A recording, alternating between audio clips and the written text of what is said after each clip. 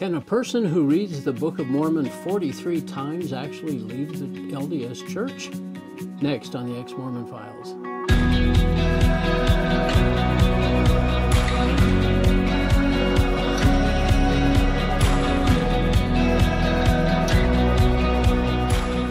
Hi, and welcome to another episode of the Ex-Mormon Files. I'm your host, Bishop Earl, and I appreciate you joining with us. And today we have Kenneth Davies, all the way from Spring City, Utah. I love that city. It's a very quaint and pretty setting down there. A lot of artists. And yeah, it's a neat area. Were you born there? Born in that area? No, I was born in Provo. Oh, you were? Hospital, raised in Mapleton. Okay. And lived your whole life there in Utah County, kind of? Yeah, pretty much, until about 24 years ago. Okay. And were you born in the church? Were you? Yeah, your parents were Mormon pioneer ancestors. Oh, anybody we would know? I'm a descendant of Susanna Young, who was Brigham Young's older sister. Oh my! She joined the church, I guess, somewhere along the way. Yeah, and her son was my great grandpa, and he was brought here by his uncle to landscape their public buildings. He was Utah's first landscape architect. Wow. Interesting. So growing up in the church, I guess you were primary and deacon, teacher, priest, and all that stuff. Yeah, just everything. Yeah.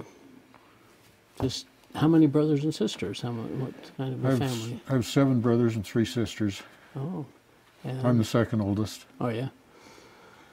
Well, that's neat. And you ended up, I guess, going to school down in Mapleton, was it? Well, Springville. Springville. Well, Mapleton Elementary, and then we went to Springville for junior high and high school. Oh, okay. And you end up going on a mission. Yeah. Tell us where you went. Japan, Fukuoka. How was that? It was hard, but it was a good experience. Well, tough learning that language, I guess, wasn't it? Yeah, memorizing the discussions in Japanese. Now, I've heard that it's interesting. You learn kind of the phraseologies, but you really don't get a sense of reading it. Is that true, or is that? Well, did you try to read it too? Well, it's too hard of a language to try and learn to read. We just learn to speak it. Well, that's kind of what I've heard. Because it'd take years to learn all the Chinese characters and all that. Well, that's interesting. And did you, and also the other concept is that you're going to a nation that really isn't Christian-based, I guess. Was that?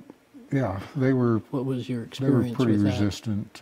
Ours was the lowest in baptisms for the world, the lowest mission in baptism for the world. Oh, dear. And then my ex-wife went on a mission, and her mission was the highest in baptisms in the world when she was there. So you balanced each other out. Yeah. Well, I imagine it's difficult. So what religion is there in Japan? Is it Buddhism, Shintoism. Shinto, yeah. But they're pretty resistant. So were you knocking on doors? Or? Yeah, mostly knocking on doors. I wonder if they do it differently now with the internet and so on. Have you heard, or do you know what they do now? I hear they have a temple there now. Yeah, I guess. In Fukuoka. Yeah. So did you, any questions about the church ever come up in your mind during your mission? Or you've been through the temple, of course, to go on a mission? And yeah, I'd had questions. I had questions for years. What kind? Anything specific? Well, just reading the Book of Mormon, it just didn't read like a true history. It read more like a work of fiction. Well, I was thinking when you told me that you'd read it 43 times, that you started seeing things in it that... Yeah, that just didn't ring true. Now, see, that would be interesting for the church to tell people to read the Book of Mormon, but don't read it very fast. Don't get through it too often. Yeah, well, because you start seeing it as a work, And I've always thought it was funny about the gold plates and that here are all these, and it came to passes, and all these long words and sentences that are in there, and they're etching these on gold plates. Yeah. I guess Mormon did that. I don't know. Or supposedly, but so that was one of your. Anything else? Anything with the temple or? Well, the temple other seemed a little issues? weird when I first went. Yeah. But I really enjoyed going, you know, Yeah. after that. Yeah, it was this Manti temple, I guess. And Yeah, well, let's see, I took out my endowments in Provo Temple, and then I was married in the Manti Temple. Oh, okay. So after you get home from your mission, you end up marrying? Well, it took me a few years. I think I was 33 before I got married, but... It took you a while to settle down, huh? Yeah. Were you active during this time? Yeah, I was active all the time. And going to the temple, I guess, and just, where did you meet your wife? BYU singles dance. Oh, is that right? Yeah. And from there, it was just love at first sight or anything, or what? Didn't take you 33 years or a few years to get serious with her, or did it? No, it was love at first sight. Was it? Hit it off pretty much and got married about a year after we met, I think. Okay. And she's good, obviously LDS and everything, and was... Yeah, yeah. So what happens kind of in life? Well, let's see, I was married for about 7 years, just working different jobs, and we had 4 children. Okay. And then my parents joined this polygamy group in Manti when I was about 39 and really 40. They joined a polygamy Dad group. did it first. Yeah. And did that affect the family much? Well, we were all wondering what was going on, why he would do that. And, did any of the other, did you or any of the kids join with your dad? Well, Dad told me to come down and be rebaptized because, you know, that was what Brigham Young had people do. And really? so I thought, well, okay, I'll do that. Get your sins washed away, or get my sins washed away become a member of a polygamy group, I guess, huh? I really wasn't wanting to join the polygamy group, but I mean, I was curious. I was interested in why Dad and Mom had joined, but I didn't really want to be part of it.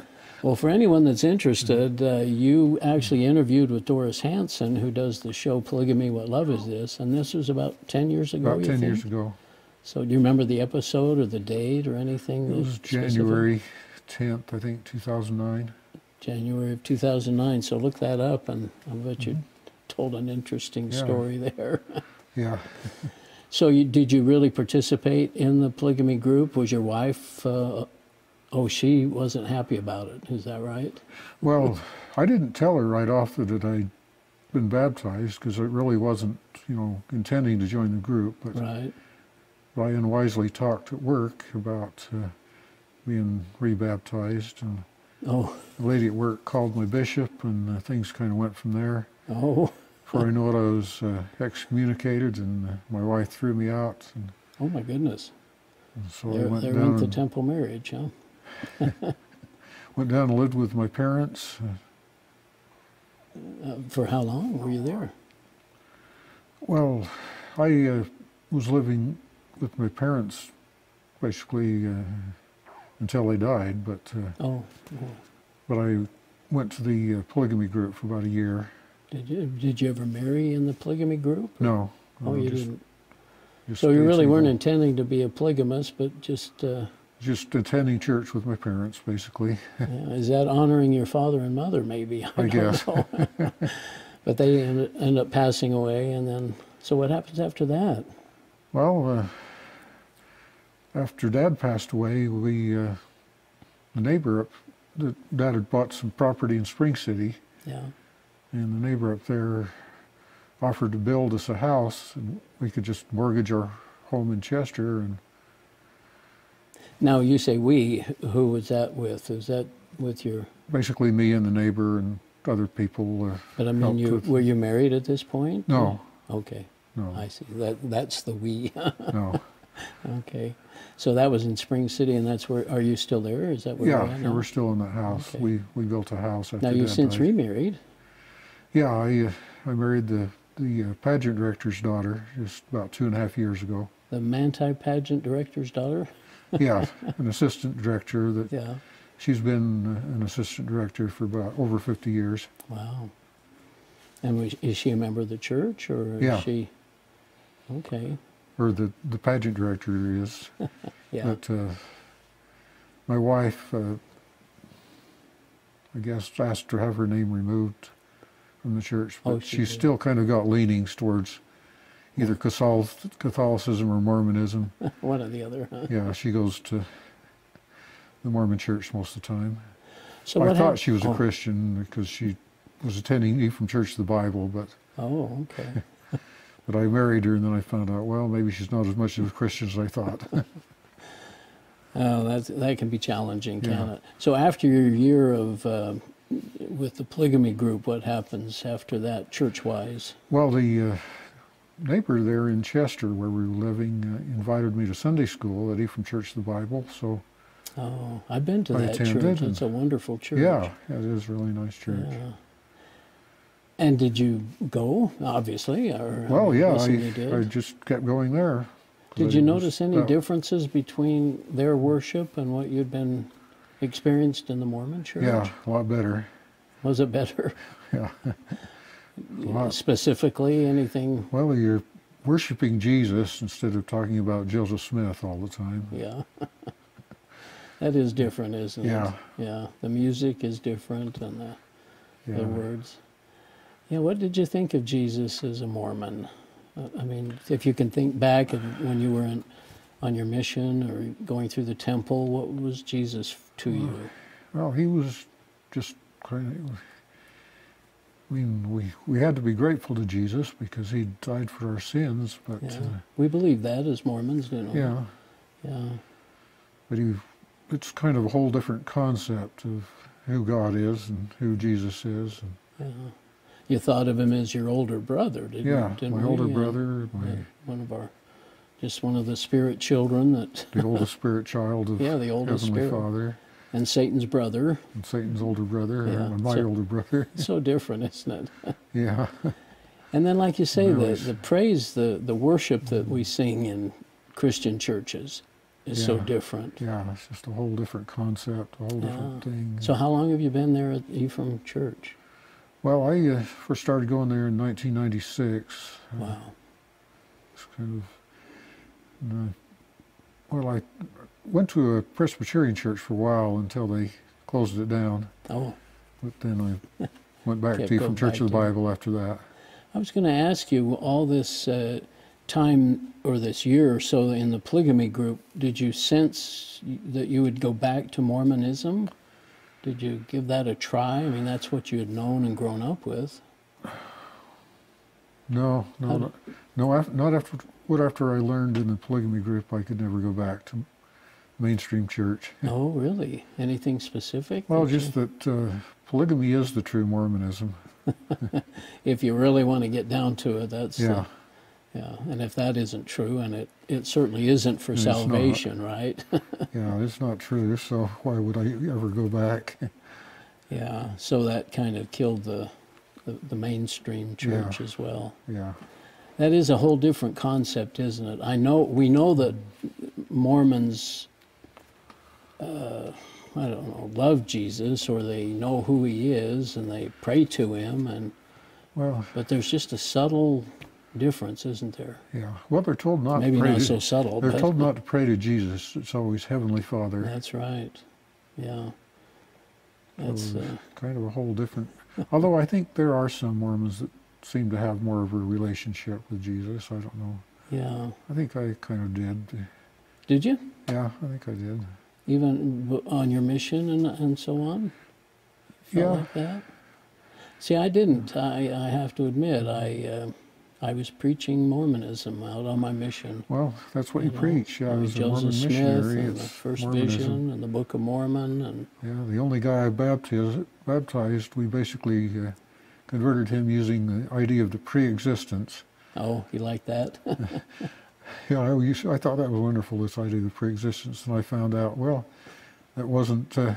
God was the only one that pre-existed, not us. Yeah. Who knew? Yeah, I didn't know before. Oh, shoot. So what's happened then? You've been going to the church there, and I understand you taught Sunday school for a little while. Well, yeah, just about a year I taught a children's Sunday school class. Yeah. And that was with the Bible? At the Ephraim Church of the Bible, yeah. What did you think of the Bible as a Mormon?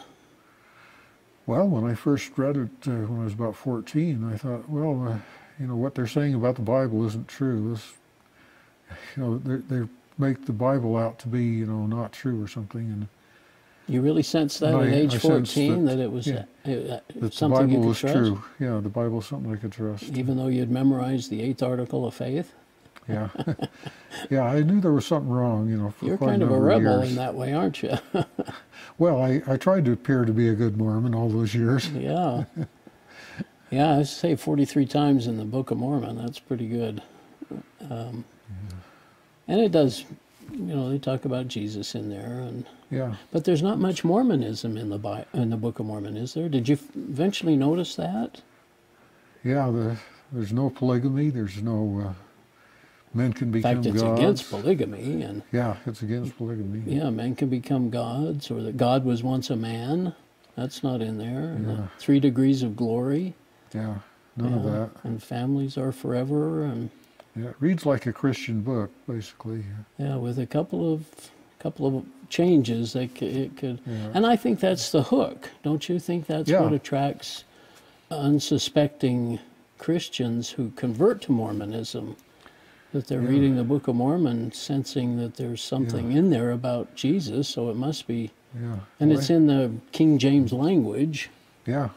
I don't know that Jesus talked that way, but yeah, that becomes a little suspect, but I didn't really realize it at the time. yeah, and here's this Book of Mormon that reads like a Bible or King James English. Large portions of the Bible plagiarized in there. Yeah. Or paraphrased. I've asked this question before, but to people, but do you feel like you know more about Mormonism now than you did as a Mormon? Yeah, definitely. A lot more. Isn't that funny how that works? Yeah. I guess we just have our eyes opened and we just have a sense of, Jesus. And we talk about grace and works. Did you ever have that concept at all as a Mormon? Well, grace, reading the book, Miracle Forgiveness by Spencer W. Kimball, there's not much grace in there. No. A lot of work, though. A lot of works. And that's really what the temple and everything else is all about, isn't it? What we're doing and what we accomplish. And you have to be worthy to go into the temple, of course, and can't be a sinner. And now we know we're all sinners, right? Right. Did you know that as a Mormon? Yeah, I think I realized that. Did you? Well, I guess I knew I wasn't perfect. That's what we always say. I wasn't perfect, but to really think that I was a sinner and needed a real Savior. Well, I think it was the realization that I was a sinner that got me really reading the Book of Mormon and looking and really searching for something. Well, I'm proud of you, and especially so young. It sounds like that you did some thinking about the Bible, and I didn't know much about Paul. I don't know that we just don't really spend much time as a Mormon talking about Paul and his teachings. And it's hard to really get a real grasp of the Bible as a Mormon. And why do you think that is? Well, they really discourage. We don't trust it, do we? As a Mormon, Mormons don't really trust the Bible. I keep saying we, but I mean Mormons don't trust it. Yeah. Yeah, I carried that thing for years. I only read it once or twice.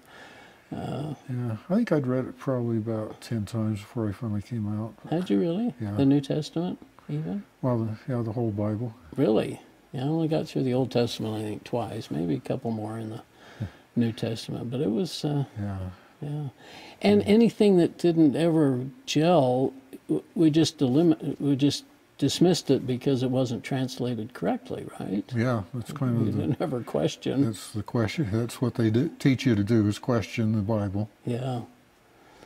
So, I guess coming to a point where, do you have anything that you'd say to your family or friends or anyone that you still probably have a lot of family in Mormonism, don't you? Yeah, most of them are. Yeah.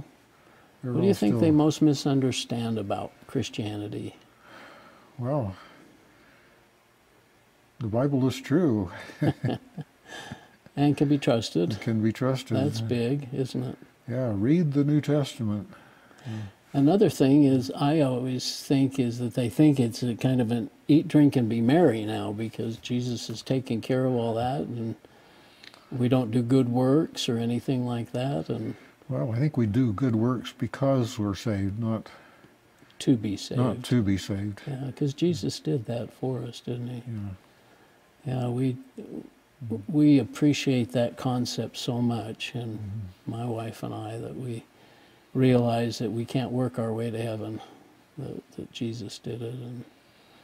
And you go to a Bible study still, don't you? You were there last night, it sounded like. Yeah, I go to a Bible study led by a man that served 25 years in prison. Yeah, we've interviewed Adam Swap, and what a wonderful story he's got. And yeah, there's not very many Bible studies that have the privilege of being led by a man that served 25 years in prison. Yeah, but God touched his heart, and like he does so many, and just, and it's undeniable when it happens. When do you feel like you had a born-again moment? Well, I said the sinner's prayer after attending the Ephraim Church of the Bible for about a year. What prompted that? Well, I just went to the pastor's parents' place. I was good friends with them, and I was asking them, well, what do I need to do to be saved? And so they led me through the sinner's prayer. Well, did you feel like you weren't saved? I mean, what made you think that you... Well, I don't know. You're just listening and realized... I thought maybe I should make it official, kind of thing. I kind of felt saved, before, but... Yeah, that you had that... But I did have a real special experience when I said that prayer. Did you? It felt like Jesus was coming and giving me a big hug and just being with me, Isn't that wonderful? Yeah. There's a certain freedom in that, isn't there? Did you sense that?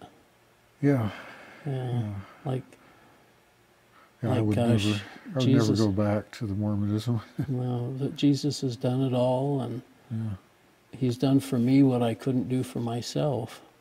And then, like you said, we work after that to show him our love and the love we have for others. And it's a wonderful thing, isn't it? A lot different than that works-based religion where you're trying to earn your way to heaven.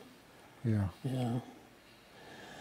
Well, Kenneth, any last thoughts or anything you want to share? Well, it's just great to be a Christian. Yeah. And not have all those works hanging over my head anymore. Yeah. Has it been rough with your wife? Is she still active, did you say? And she's been attending the Mormon church. Has she? It's understandable, being raised by the pageant director. And you're just showing good Christ-like love, I hope, and be patient with her. And does she ever question, or does she like to talk about anything? I think she's had some questions in the past, but she's kind of going back to going back to Mormonism now. I don't know. I'm hoping we can get her to read and think a little bit, maybe. Had she ever heard of the gospel essays or the gospel topic essays? I don't know. I need to talk to her about that. Yeah, they're at LDS.org, and they cover things that people used to be excommunicated over, when they said stuff about things and polygamy and stuff. Yeah. So. Well, she's not currently a member of the LDS church, but she's kind of thinking of going back, I think. I see. Or either that or joining the Catholic Church. I'm not sure which one. I actually went last Sunday with her to the Catholic Church. Just the first time I've ever been to a Catholic church, so that was interesting. Kind of a ritualistic too, isn't it? Yeah, I've never been. Yeah. She wanted to go, so we'll pray for your dear wife, and appreciate that. Yeah. She needs all the prayers she can get. Hopefully that she can do a little reading, and God will soften her heart, and maybe she'll come to see who Jesus really is. And hey, well, thanks for coming. I appreciate it, and appreciate it. Okay. See you next time on the Ex-Mormon Files.